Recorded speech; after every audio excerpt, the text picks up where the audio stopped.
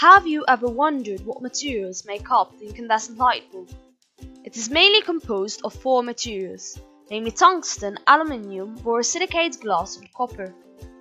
Thanks to the high silica content in it, borosilicate glass will not give in easily to heat and melt. It withstands very high temperatures with little thermal expansion. Tungsten glows white hot as current passes through it, producing light.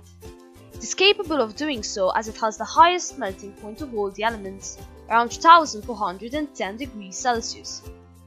Aluminium is a strong material with good ductility and high tensile strength, making the manufacturing process easier. It also has high electrical conductivity, so be extremely careful not to get an electric shock. Copper is the second best conductor to silver, followed by aluminium. Copper is also very ductile and malleable, and thus it can be drawn into wires.